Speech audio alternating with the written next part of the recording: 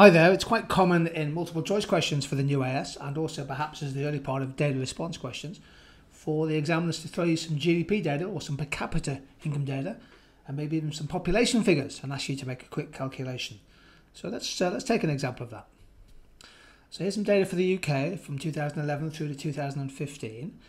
We have two sets of data. The first one is the estimated resident population, mid-year estimate in thousands. So the population has grown from 63.3 million approximately in 2011 through to just over 65 million in 2015. And we've also got a second column of data showing GDP per head, GDP per capita at constant prices. In other words, it's been inflation adjusted, measured in pounds, and that's risen from £26,000 per year to just over £27,500. And here's the simple question using the data: what can we infer about the change in UK GDP over the period from 2011 to 2015. So you'll have to get your calculator out for this one. Let's have a look. So GDP, of course, is GDP per capita multiplied by the total population. So if we take 2011, that would be 26,006 multiplied by the population, 63.285. Gives a figure of 1.65 trillion. A trillion, of course, is 1,000 billion.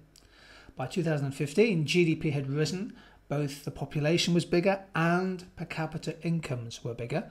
Not massively so, but the population had grown more. And as a result, the total value of UK GDP rose to 1.79 trillion. Now, that's fine. You've inferred that there's been a change in GDP brought about by higher per capita incomes and quite a sizable increase in population.